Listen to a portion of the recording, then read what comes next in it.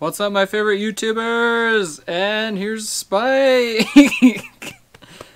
So speaking of Spike, let me know how many times you guys see him in the video.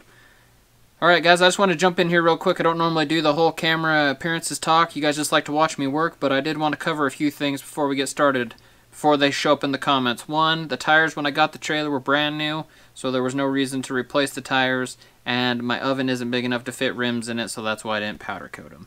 Because I know I'm going to get a few questions about that in the comments, as you do. Second thing, super clean right here. They decided to send in a bunch of stuff for me to try out on the trailer and pretty much every project that I have, so I'm going to actually be using this on more projects as we go forward.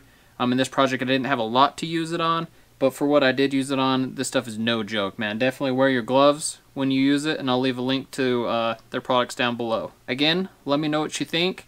Let me know how many times you see Spike and Sarah. Let's jump in.